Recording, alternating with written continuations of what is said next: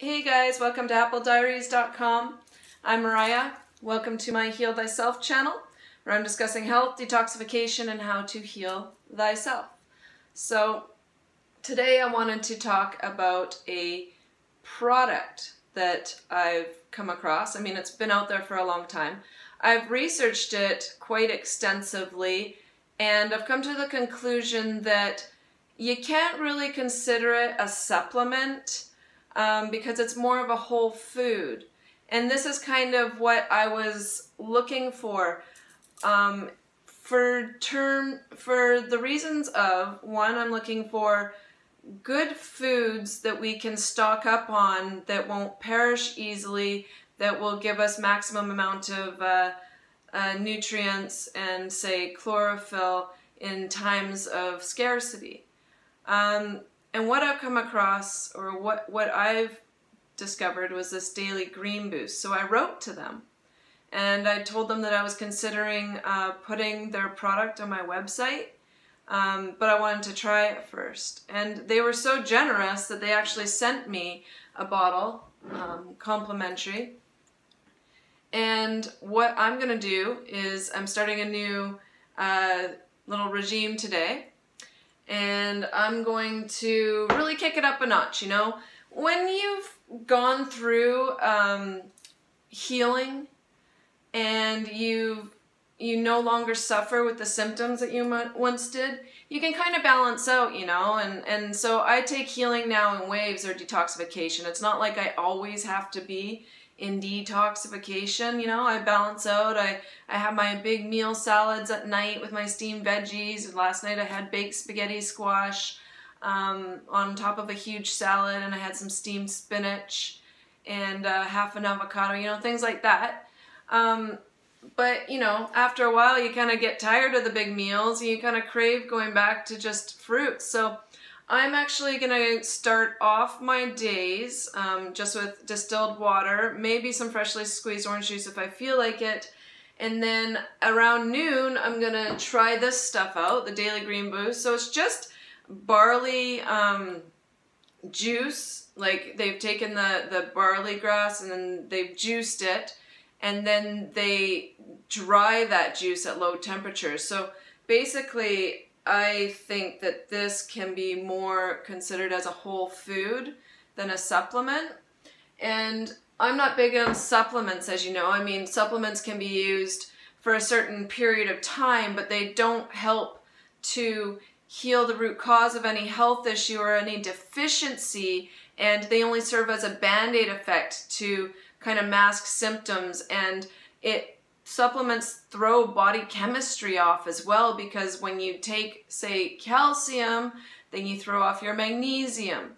And so you're always playing catch up, and you're never able, you can't mess with the internal environment of the body and think that you can manipulate it to, you know, if you take it, you don't make it. So if you're taking certain things like even sodium bicarbonate, your body's not going to make it after a while. So if you're using that to alkalize your body on a regular basis, I'm just saying that I don't think that it's proper for us to rely on supplements. I mean, a lot of vegans think that they're lacking in a lot of essential nutrients, and so they supplement. But this is because they're in the thinking that meat and animal products are actually offering the body something of value, when in fact there's nothing that we get from meats and animal products that is beneficial to the body. So therefore we don't need to supplement once we return to our natural diet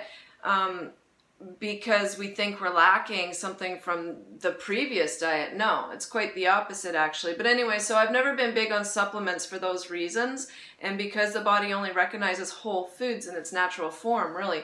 But I consider this possibly, you know, like a whole food. Anyways, what I'm thinking about along the lines is, see, I know that we're possibly heading for a major economic downturn with this coronavirus scare and all the industries that have been affected. And so I've been kind of looking into, once again, I did do this long ago, but replenishing my stock of food storage and just making sure I have plenty of water.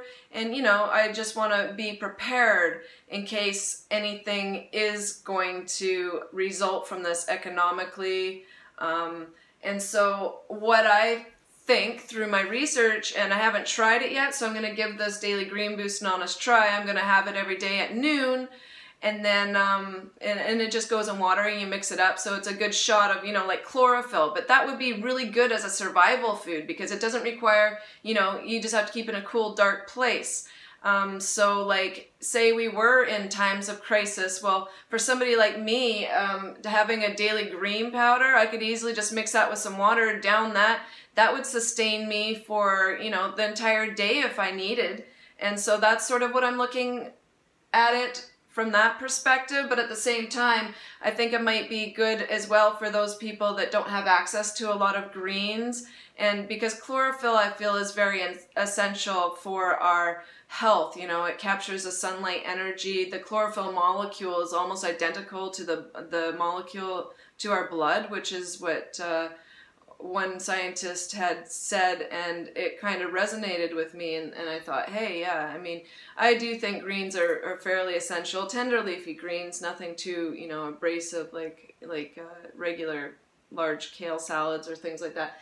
Anyway, so I'm going to give this Daily Green Boost a try, and because, you know, I've balanced out for a while, I've had my steamed foods and, you know, my yummy huge salads and things, but today I don't know how long I'm going to go, but I'm going to start a new regime of, I want to do an eating window between about 3 and 6 p.m., so about 3 hours. And so for the first part of the day, I'm just going to have my distilled water, maybe my freshly squeezed orange juice, and I'm going to try the Daily Green Boost.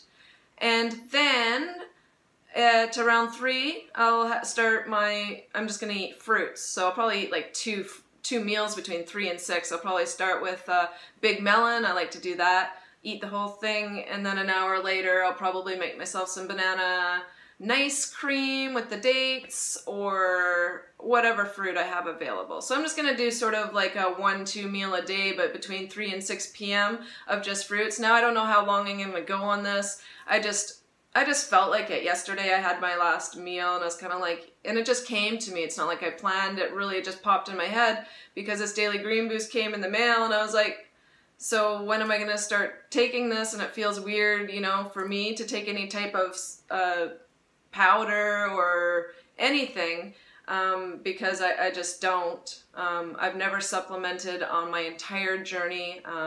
I may be one of the only vegans who hasn't, it seems, because everybody seems to think they're lacking in something, whether it's B12 or vitamin D, but I make sure I get out in the sun, and I have a garden every year, and you know, my soil's healthy, and so I'm, you know, picking things from the garden and playing in the soil, and there you go. I mean, B12 is just basically bacteria anyway, so we're just lacking in B12 because of all our unhealthy farming practices, and the soils are all sterile and ruined, and the vegetables are washed like 10,000 times in chlorine, and then you take them home and wash them again, and you know, there's just no, it's just our practices are all wrong. We're doing everything backwards, so this is why, you know, it's just a symptom, these B12 deficiency, of a deeper root cause that needs to be addressed. Anyway, so that's all I wanted to say was I'm going to try this regime, and I will make another video update on how it goes and what I do think about this Daily Green Boost. I'll probably add it to my website. It'll be my first product that I put on my website, but I have given it a lot of thought. And you know, there are the few select people that, you know, are so depleted and deficient when they first begin a healing journey that sometimes a supplement can help. It is a band-aid effect. Yes, it's not healing the root cause, but it can help them along their journey to get them to a certain point where they can let it go and then, you know, take it from there. So with this Daily Green Boost, I'm looking at it for a survival food. I'm looking at it, you know, for long-term storage. I'm looking at it from a whole food, plant sort of aspect, and I'm looking at it as as basically a meal replacer, but to get that extra boost of chlorophyll. Oh, and a heavy metal detox in a sense, because that is something I've been interested in looking into, is to do, you know, a bit of a heavy metal detox. I feel that anybody along their healing journey, once they get to the fruit, vegetable, and green and herb only level, it's imperative that you do a 3-month parasite cleanse, which I will be talking further about this in future videos. I'm just finishing up actually my 3-month parasite cleanse, and this is the first time I've done like an extensive one where I just want to make sure I get all life cycles, and you know, and I'll speak further about this in further video in a future video. I'm going to possibly put this 3-month protocol on my website as well. I do feel that I've experienced quite a few benefits already, which I'll explain further in another video as well. And so, and then probably the daily green boost I'd like to add to my site as well, because, you know, like in times of scarcity, to have like, you know, a few jars of this, wow, like that's a whole meal replacer. It's only got 1 ingredient, and it's considered raw. So like, I do feel that this is probably going to be a good product. I've heard a lot of good things about it, and so I'm gonna give it a try for myself. So stay tuned. Probably in a week or maybe 2 weeks, I'm going to document my 1 meal a day, eating between 3 and 6 p.m. and then incorporating the daily green boost in the mornings, or sorry, around noon. So I will, I guess, give a review on this product, and I don't know. I think it's going to be a good time, good experience.